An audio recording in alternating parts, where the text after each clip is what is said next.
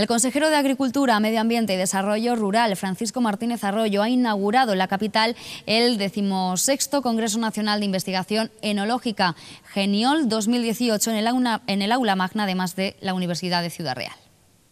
Hasta el próximo viernes, la Universidad de Castilla-La Mancha acoge la 19ª edición del Congreso de Investigación Enológica Gienol,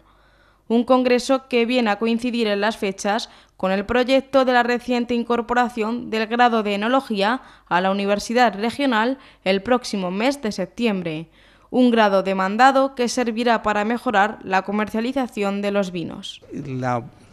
coincidencia positiva de este congreso, que coincide con la puesta en marcha del grado de Enología, en el que juega un papel importante tanto la Facultad de Ciencias y Tecnologías Químicas y la colaboración también de la Escuela de Ingenieros Agrónomos. Va a empezar en septiembre el grado de Enología, es un grado muy demandado por las administraciones públicas, por el sector productivo, y naturalmente queremos contribuir a la formación en una tierra como Castilla-La Mancha, formar enólogos cualificados que avancen en la mejora de la calidad, la comercialización de los vinos y demás productos vinculados. Evidentemente, y eso lo sabe mejor la directora del Congreso y el consejero, somos una tierra con mucho y buen vino, pero tenemos que hacer todavía vinos de mejor calidad, que estamos mejorando muchísimo, comercializarlo bien, investigar, hacer innovación, y por eso formar profesionales enólogos en la Universidad de Castilla-La Mancha puede ser una contribución importante al desarrollo de la economía y de la cultura en general de nuestro territorio. Más de 100 personas divididas en más de 40 grupos de investigación de diferentes universidades de España se dan cita en este congreso, que lleva por objetivo estrechar las relaciones entre investigadores y colaborar con distintas denominaciones de origen. La filosofía de estos congresos es el poner en común las últimas investigaciones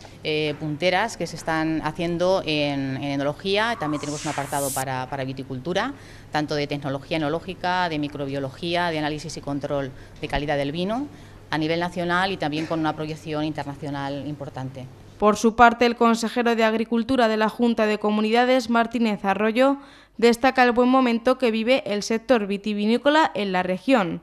ya que han sido 695 millones de euros los que se han obtenido de la facturación del vino desde el año pasado a este. Podemos decir que el momento más dulce de la historia del sector vitivinícola de la región. Hemos vuelto a superar el récord de facturación en la exportación con un incremento del 25% respecto al mismo periodo del año anterior. Hemos alcanzado los 695 millones de euros en la facturación del vino desde el 1 de mayo del 2017 al 30 de abril del 2018. Son los mejores datos de la historia una vez más, y esto significa que el sector vitivinícola de Castilla-La Mancha cada vez hace mejor las cosas. Esa línea que trazamos al inicio de legislatura de apuesta por la calidad está siendo seguida por el sector y estamos consiguiendo cada vez conquistar más mercados. Durante la jornada de esta tarde se desarrollarán comunicaciones orales y visitas a bodegas.